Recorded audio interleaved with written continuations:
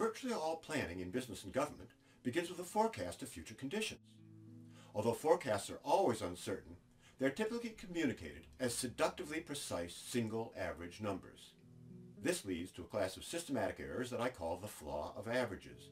It states that plans based on average assumptions are wrong on average. A classic example involves a statistician who drowns in a river that's on average 3 feet deep.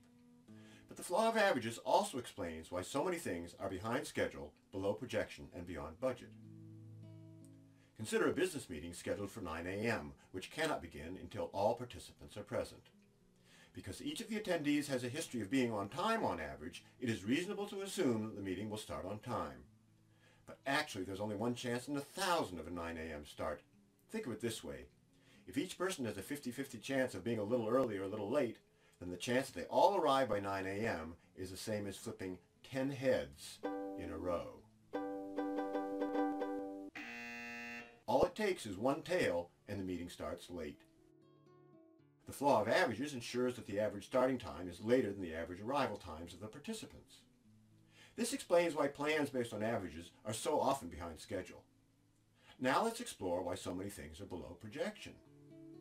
Imagine that you are ordering electronic equipment 6 months in advance of the Christmas selling season. There's a profit margin of $10 per unit. Demand is uncertain, but the marketing department forecasts sales of 100,000 units as an average. So in keeping with the forecast, you order 100,000.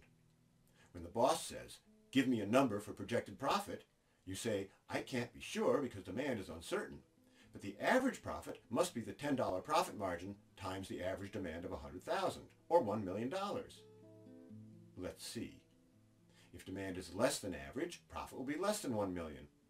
On the other hand, if demand is greater than average, you only ordered 100,000 units, so there is no upside in the event of above average demand.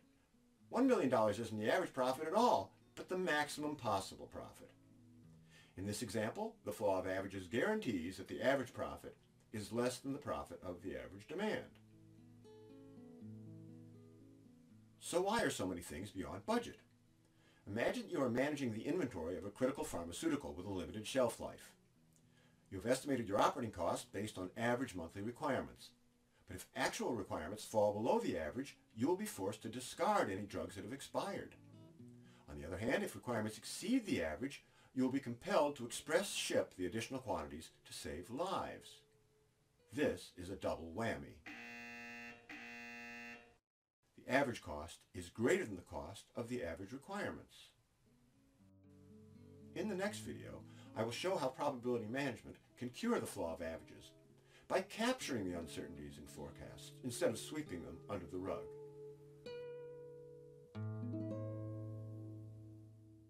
Please visit us at www.probabilitymanagement.org to learn more and to support this important nonprofit effort.